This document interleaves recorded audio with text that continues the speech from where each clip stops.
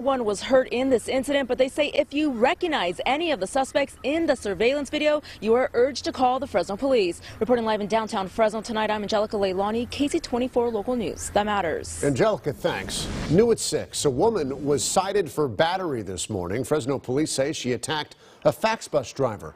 The bus was on the BRT route on Blackstone near Saginaw when investigators say the passenger became aggressive and started threatening the driver and other passengers. And at one point, the subject picked up coins and threw them at the bus driver. She wasn't injured, but she called in for her supervisors, and they called us to respond. Police say the woman may also be undergoing a mental evaluation. Well, if you've ever